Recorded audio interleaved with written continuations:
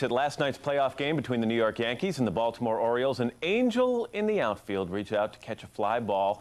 In a controversial ruling, the play was ruled a home run, and the game went into extra innings. Jim Gray of NBC Sports was on the scene, and this morning he joins us with more on this play. Where were you when this ball was hit? Where were you on the field? Well, I was in the dugout. In fact, I was in the Orioles portion of the end of the dugout. Bad place to be. Near our camera well, so I had the same vantage point as many of the Orioles. All right, describe it for us. We're going to take a look at the play again. Bottom of the eighth, Derek Jeter's the batter. What happened? Well, he hit the ball, and it looked like just a long fly ball, and it seemingly was carrying, and Tarasco went back, and he really didn't make much of an attempt. And then you saw a glove come over, and from where I was, it looked as though it was a home run because the ball disappeared. Didn't look like the controversy that ensued. All right, now on a tighter replay sometime, you can see that this young 12-year-old had his baseball glove on. What is exactly the ruling on this? What's the rule in the baseball rule book? What can a fan do and what can't a fan do? Well, you cannot reach over and interfere with play in any manner, and that's what the young man has done. Now, he's a 12-year-old kid. He's exuberant. It's a Norman Mailer photo. Norman Rockwell photo. And every kid comes to the ballpark with a glove, and I don't think he was trying to interrupt play. Saw the ball coming and made an attempt, and unfortunately he interfered with the game. But the kid was just being a kid. But we should also say he didn't actually hit the outfielder's glove. He just reached out and probably thought it was his fair grab. I'm sure he did think that it was his fair grab. He saw that ball coming, and he was going to try and catch it. Unfortunately, he didn't even get to keep the ball. He dropped the ball, and somebody else, as you can see, picked it up and ran off with it. I know last night you had a chance to talk to the 12-year-old. Let's hear a portion of what you had to say to Jeff Maier. Out here in the outfield, can you tell us what you did? What's your name, son? Jeff Maier. Jeff, you stuck your mitt over, caught the ball. It's the difference in the game right now. Wow, it's pretty unbelievable, and I didn't think it would ever happen to me. You didn't get to keep the ball. You lost the ball, didn't you? Yes, unfortunately. What's going through your mind right now? You're the hero of all of New York and to the Yankees. You weren't even involved in the game. Now all of a sudden you've had such a big impact. It's just unbelievable, and I feel like just like something amazing has happened.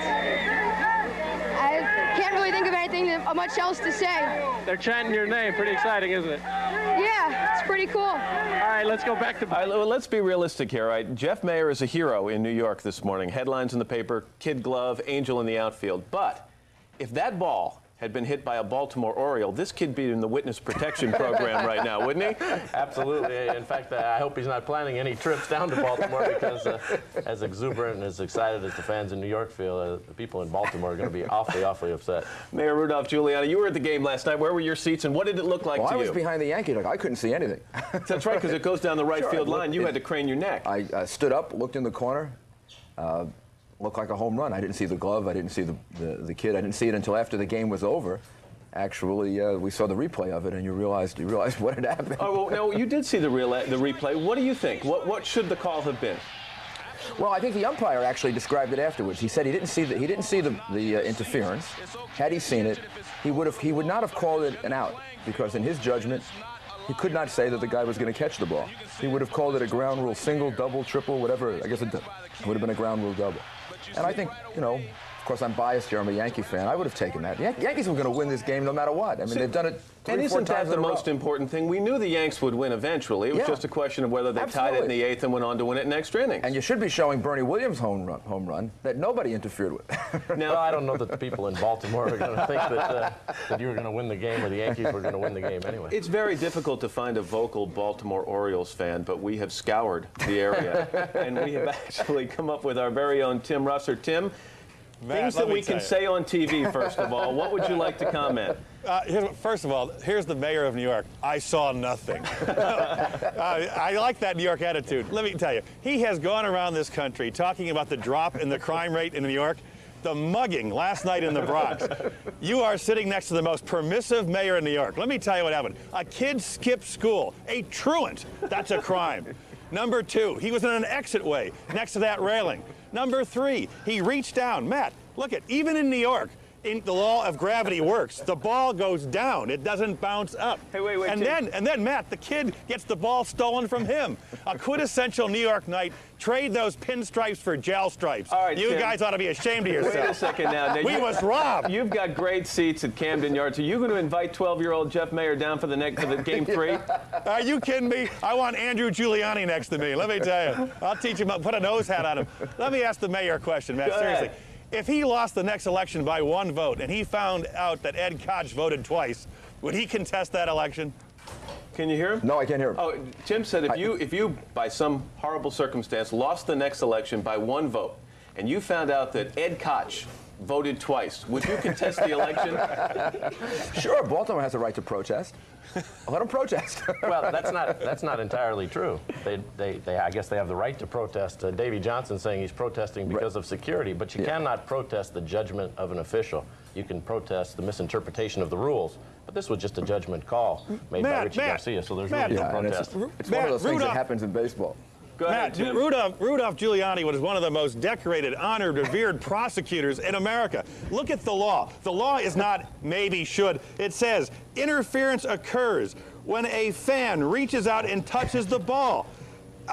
On interference, on any interference, the ball is dead. No, it doesn't. Period. It doesn't also the say law it's is the simple, judgment clear. of the Nothing to do with umpire. judgment. His name was Garcia. Come on. Wait a it was second. a home job. We were robbed. Tim, wait a second. Speaking of robbed, do you think the right fielder, who's the right fielder again? Tarasco. The guy made no effort to jump for this ball. What was that? Matt, the ball was heading down. Even in the New York City public schools, they teach the law of gravity. Trust me. Hey, the ball doesn't usually bounce what up. happens. Usually what happens is the athlete will make an attempt to catch the ball, and the athlete is always going to beat out a 12-year-old. You got to wonder about Tarasco. He made no attempt. Usually, always, when a guy is going into the stands after a ball, he's with much more vigor than the fan who's trying to catch it, and this guy made no attempt. Jim, Matt Lauer knows better than anyone a gimme putt. This is a gimme catch. And let me show you, Matt, let me show you how bad it is. This kid has his tongue out. I mean, this is out. Yeah. And you know what, Tim? This morning, he really has his tongue out. Hey, listen. Actually, if he ran for mayor of New York City this morning, Ed Koch and I have both been in trouble. This kid would be mayor of New York City. Hey, Michael Tim, Jordan always has his tongue out. Hasn't hurt him. Tim, we want to invite you up because Mayor Giuliani is planning a ticker tape parade for this young kid. And we want you to be the guest of honor in the opening float. Can you make it? Boo! That's a Bronx cheer. I think we understand how you feel about this, Mr. Russert. Thanks very much. Mayor Giuliani, thanks very much. Go Thank Yankees. Yes, Sorry absolutely. to the folks in Baltimore. Thanks for covering it for us, Jim. Thank you, Appreciate it. We're going to take a break. There's much more ahead. This is Today on NBC.